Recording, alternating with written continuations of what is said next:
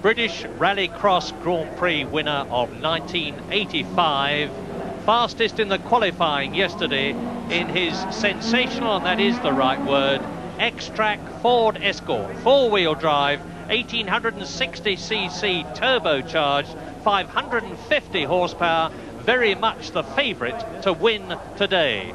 But here in this heat, he has got to beat the man alongside him, Pekka Rantanen, who is a comparatively unknown Finnish driver in the Porsche alongside him, but very quick indeed.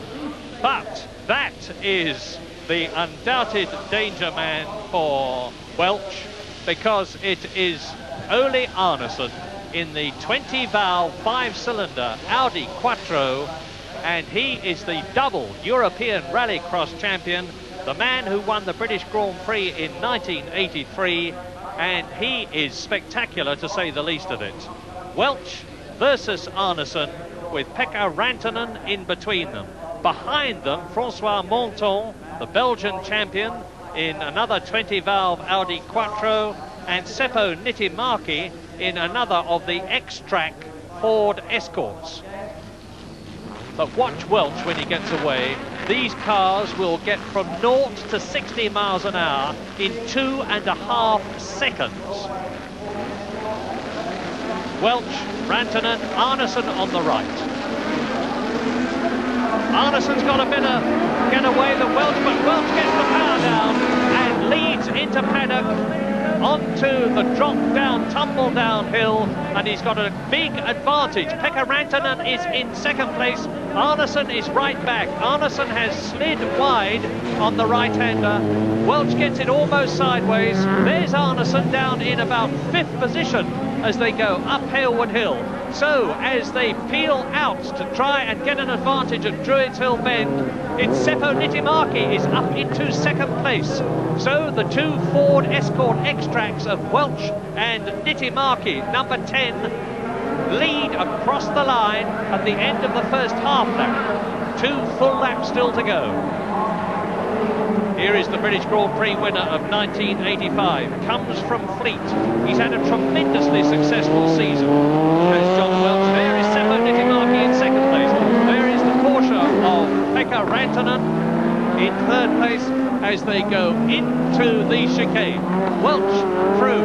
Rantanen is closing up on Niittymaki, and spinning off altogether goes Teja Ski in the Escort. There he is, stationary, selecting a gear, but Welch now, with a clear circuit in front of him, with a tremendous psychological and practical advantage, goes through the S's for the second time. There is the second Ford Escort X-Track of number 10, Seppo Niittymaki, the man who won the Lydden International this year, 5th in the European Championship this year. But Welch leads across the knife edge. Still got a full lap to go. Ole Arnesen has stopped. Ole Arnesen, the European champion of 1985, has stopped, and John Welch, the Welsh champion of 1986, the Southern champion of 1986, the national champion of 1986, and the British champion of 1986, leads his heat, looking in good form for a definite place amongst the fastest 9 to qualify for the British Grand Prix final.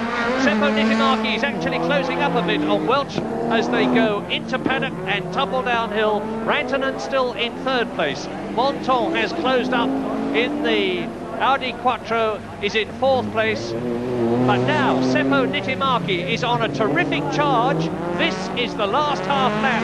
Welch leads up to Druids. Niittymaki challenging, Rantanen still behind them. And it looks to me as though Welch has got a puncture in the left rear. I'm sure Welch has got a puncture, but Niittymaki leads across the knife edge. Niittymaki is going to win this last race in the second heat. Welch finishes in second place, just ahead of Rantanen. And I am sure that the reason for John Welch dropping back is that he has punctured his left rear tyre. Yes, there's confirmation. No air at all, and the cover practically coming off the rim. So